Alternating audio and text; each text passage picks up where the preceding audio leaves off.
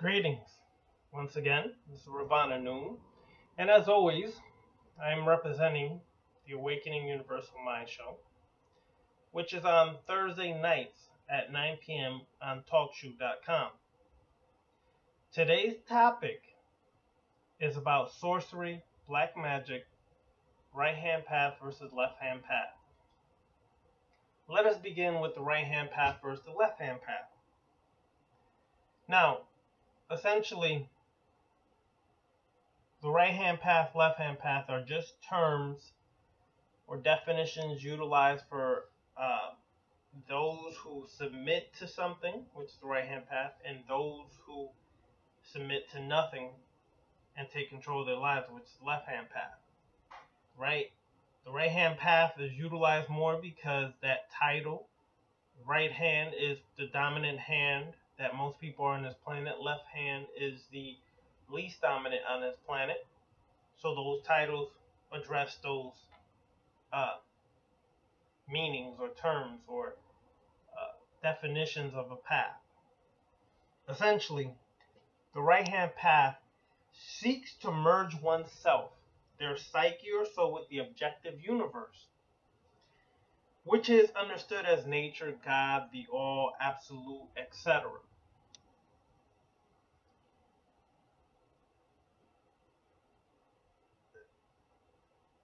The left-hand path, however, understands that the objective universe is to be nothing more than a mechanized process of creation and destruction, and although beneficial to harmonize with, the mystic seeks to separate herself, psyche, soul from it in various ways.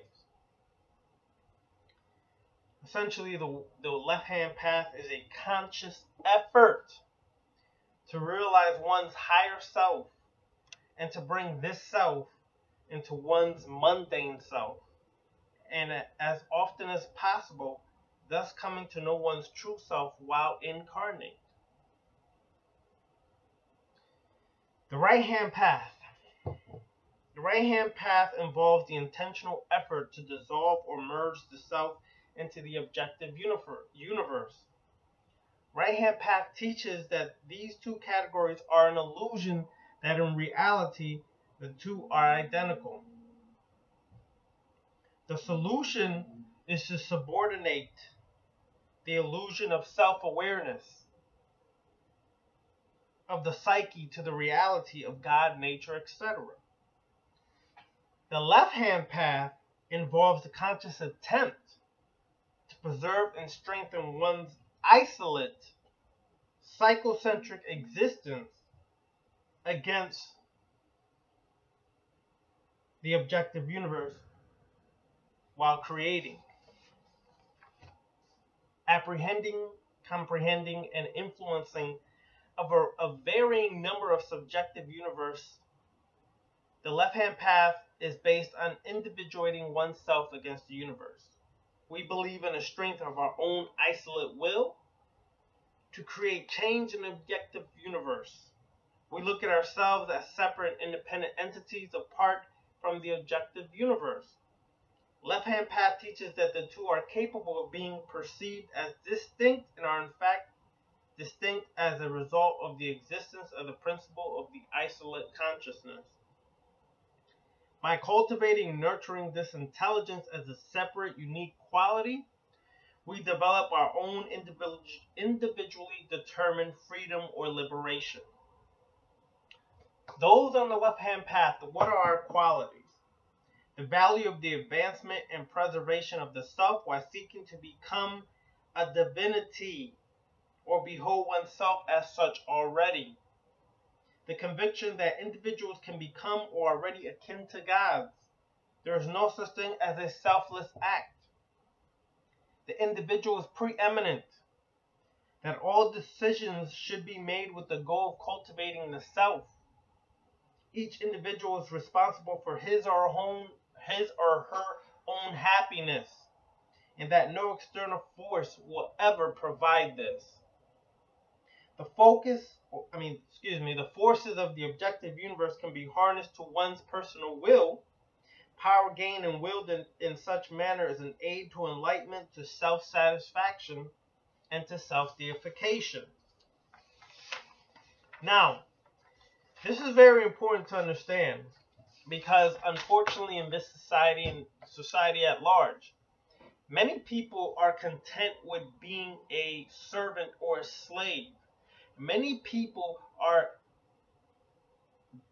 submissive to others and they're very controlled.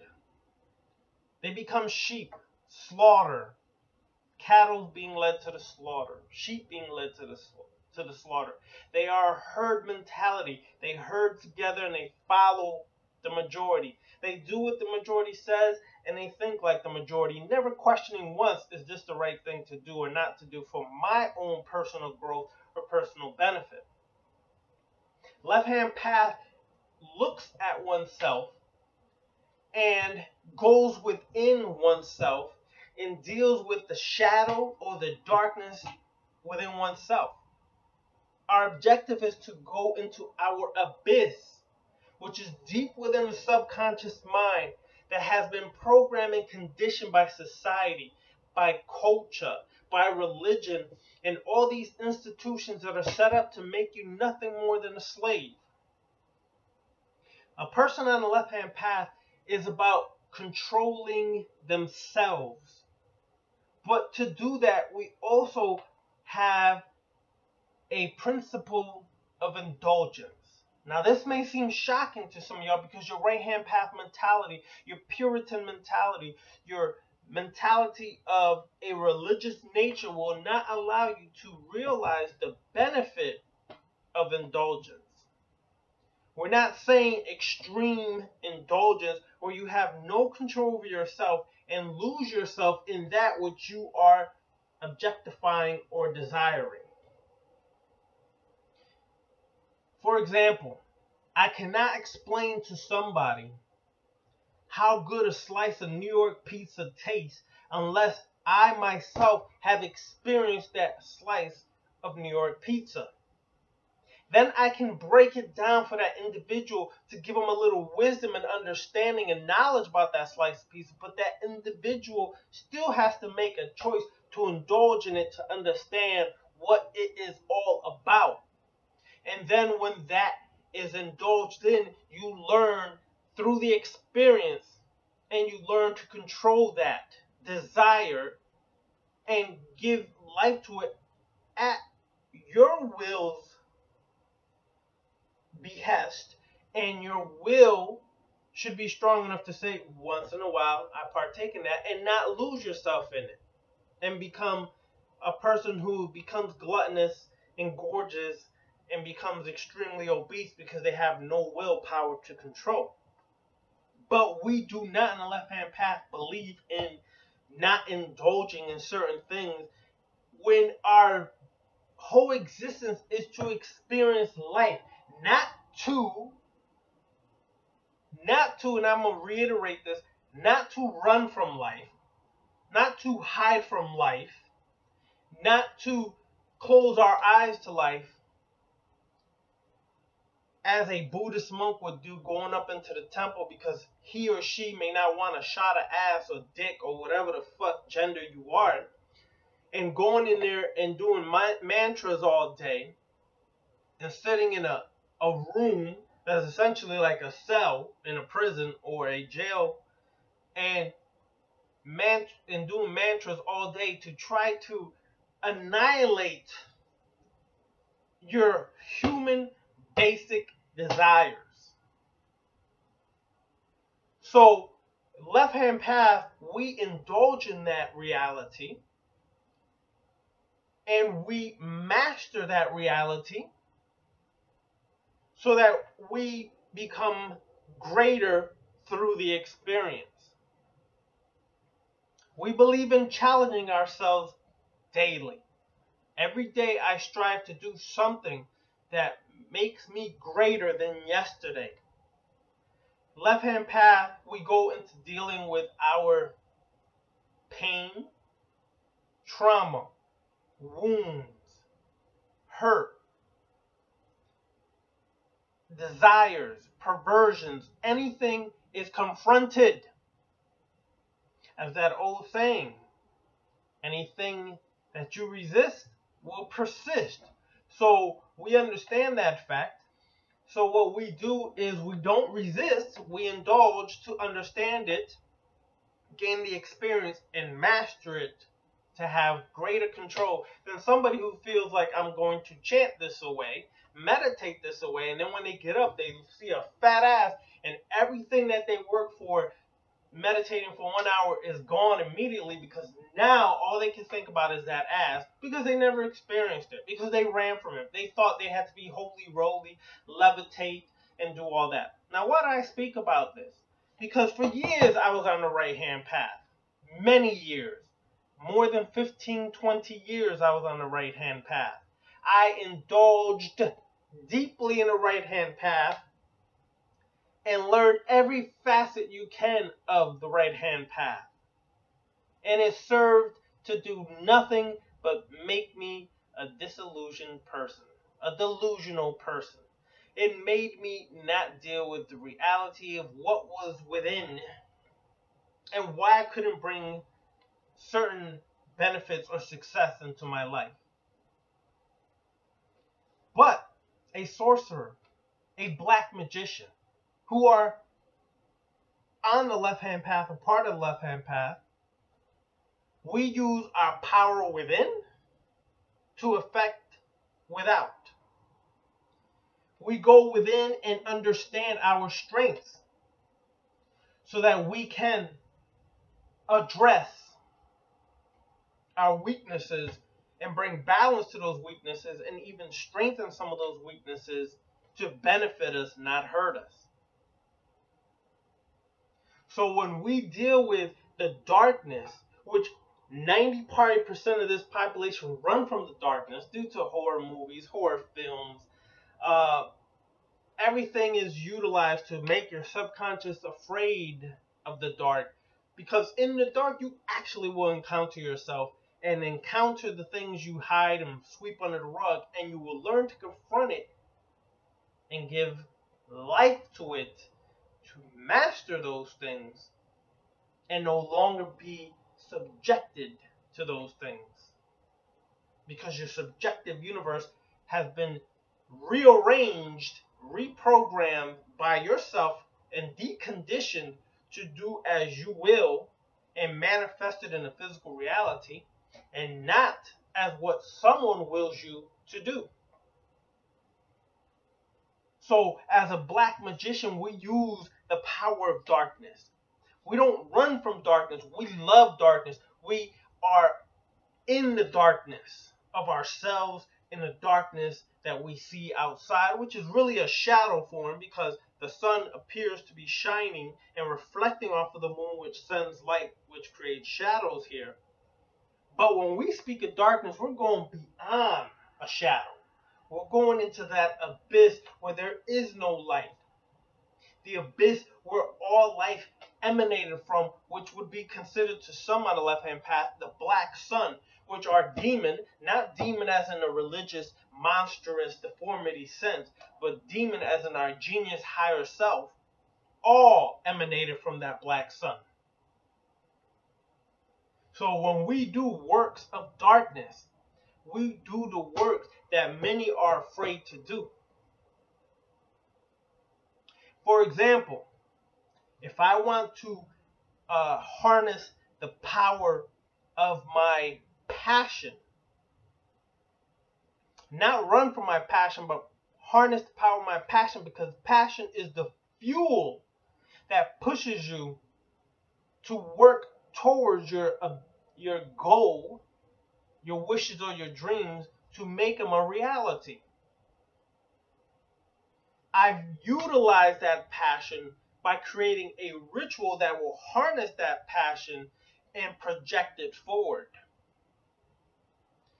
So I would take a, let's say, black candle, which absorbs energy, and a red candle, which activates that energy, and I would put them on my altar. One on the left, one on the right. The red candle on the right, black candle on the left. And then between those two candles, whatever my desire, goal, wish, or dream is, I would put an image in between those two candles. Let say it is a house that you're seeking, a car that you're seeking, a person you desire or lust for or love. I would put that image there because images go to the hippocampus area of the brain, which programs and stores memory and sends it to the subconscious mind as a programming to be utilized later. I would then see this image and fuel my passion. Do dark, deep breathing. Essentially close my eyes, feel the dark energy rise the black flame from the kundalini, which some would call the kundalini, from the root chakra upward, and I would bring it to the solar plexus, the fire seat within me, up to my nostrils, essentially breathe and exhale out through my nose or my mouth, and send the passion towards that image, visualizing that image the whole time with my eyes closed, opening my eyes to the reality of that image, and then sending that passion towards that, giving life to it, and then affirming what it is I seek. Closing that by saying, it is done. Not so it shall be, so mote it be, it is done. Then afterwards, I leave that alone, because anything after that would be, in essence, me doubting that ritual if I keep my mind focused on that ritual. Let it go and let your fuel through that passion manifest into physical reality. What happens, your subconscious mind opens up. You program it and you allow this magnetic energy from your blood to seep out and attract you towards you, networking, investors, people you desire. But you have to not just ritualize, you have to do the actual physical work in your everyday reality. You have to be in the right places, right time. You have to put yourself in those situations. Your subconscious mind, through the ritual, will allow that magnetic attraction to allow those things to happen. You can work with archetypes. But when you work with archetypes, it is not to worship an archetype.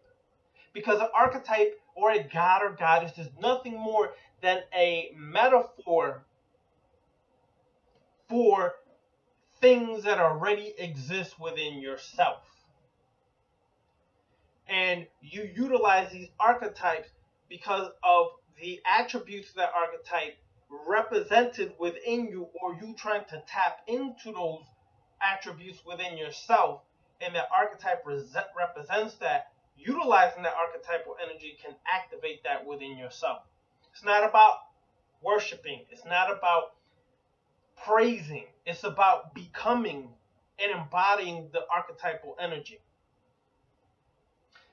For example, Set or Satuh or Sut of ancient Kemet represents the isolated consciousness.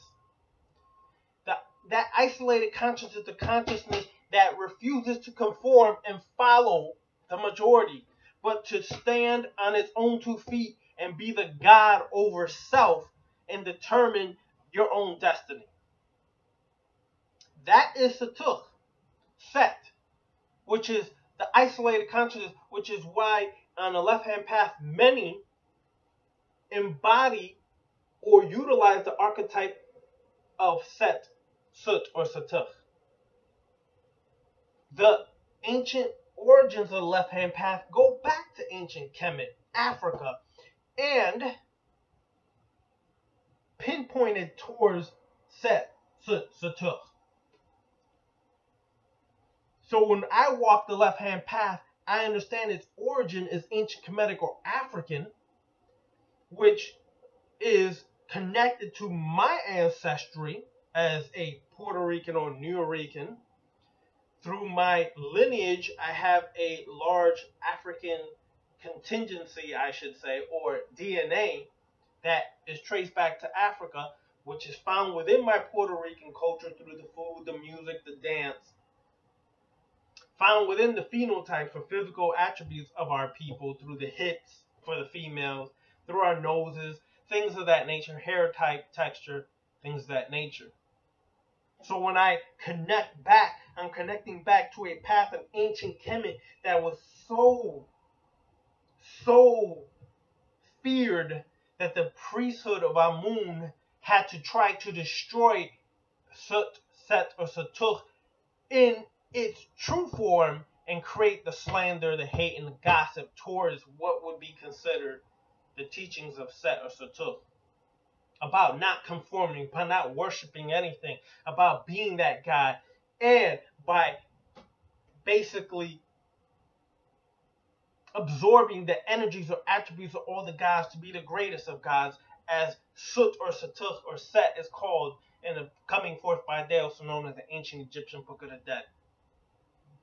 Not looking at Het Heru, oh, she's so embodied she's the embodiment of love and caring and all that light-sided bullshit.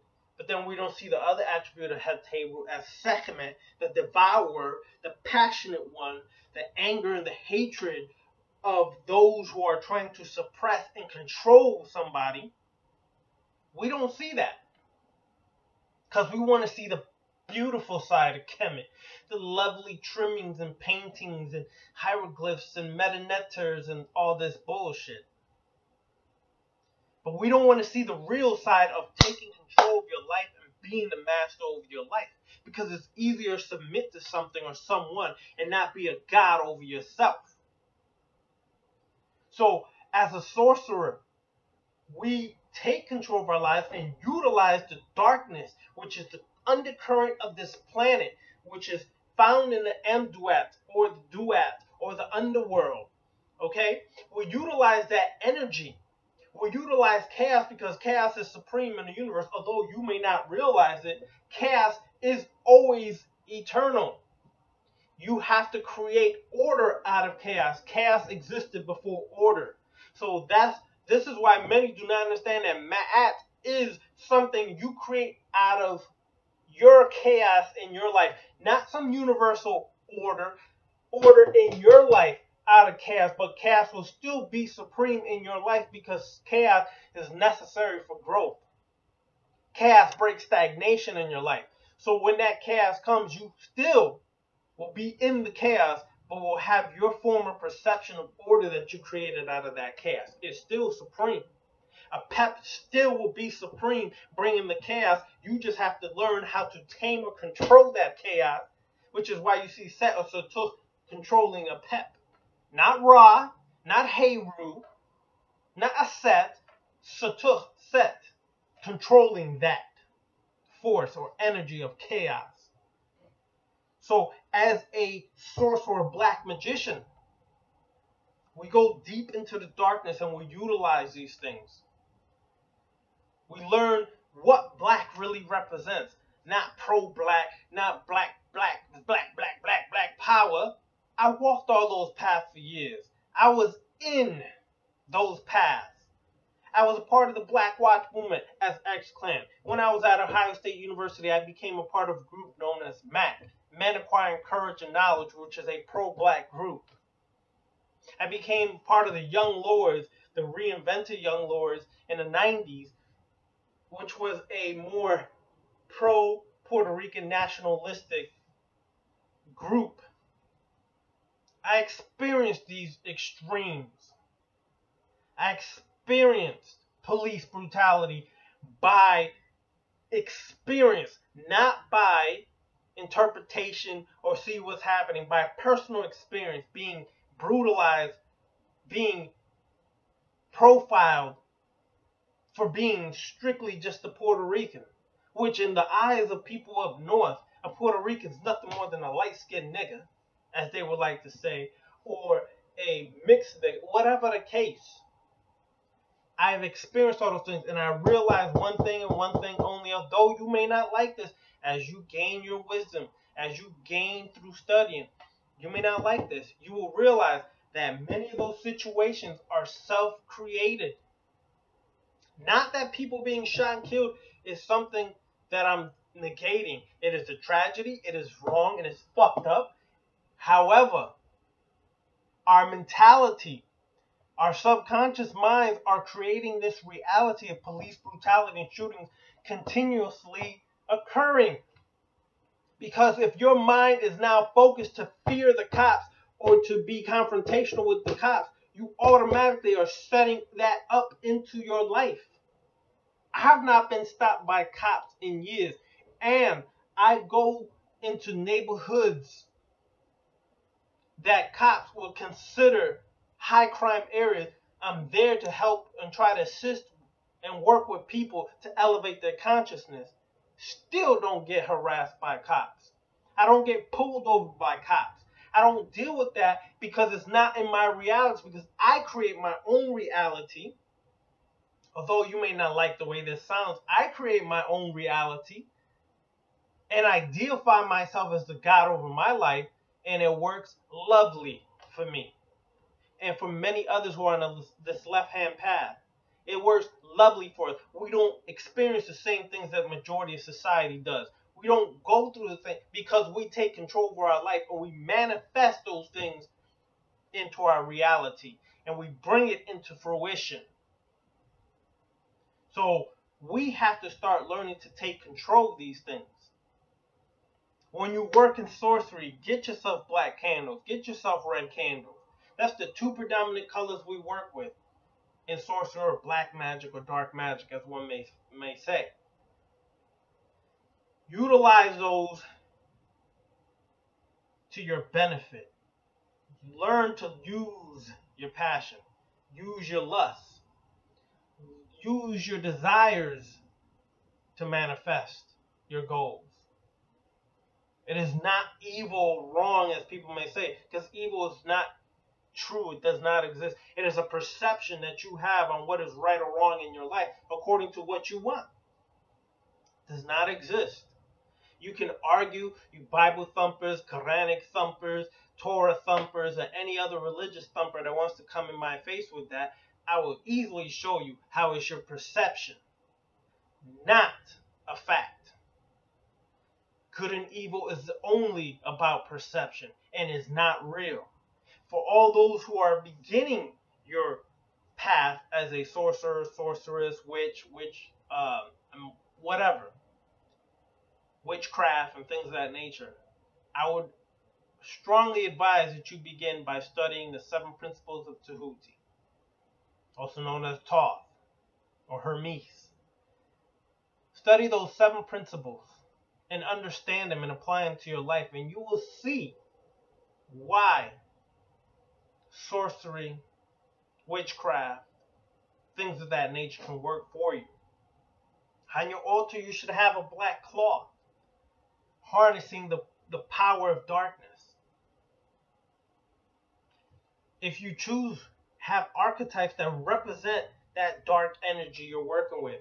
Because the deeper or darker you go, the more you awaken and ascend past this human frailty that you have been living.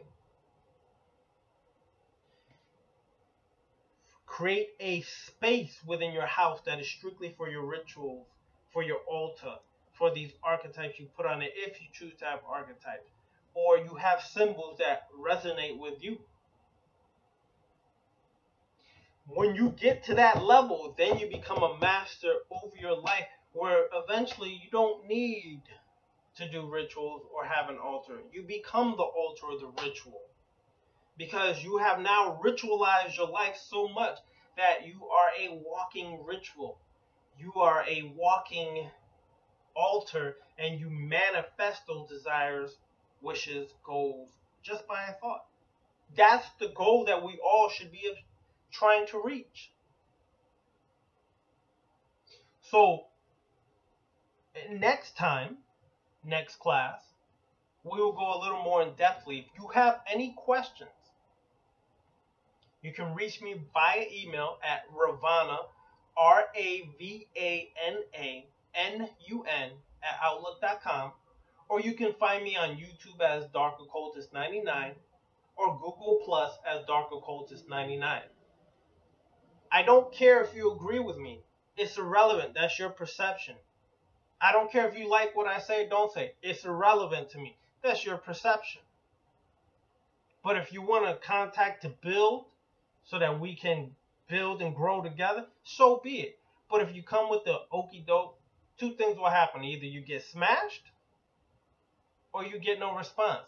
Because I'm not going to feed to your ego and I'm not going to cater to your ignorance. Once again, you can reach myself at Ravananun@outlook.com or Dark Occultist 99 on YouTube or Dark Occultist 99 on Google Plus. And you can come on our show Awakening Universal Minds every Thursday at 9 p.m. on TalkShoe.com. Peace.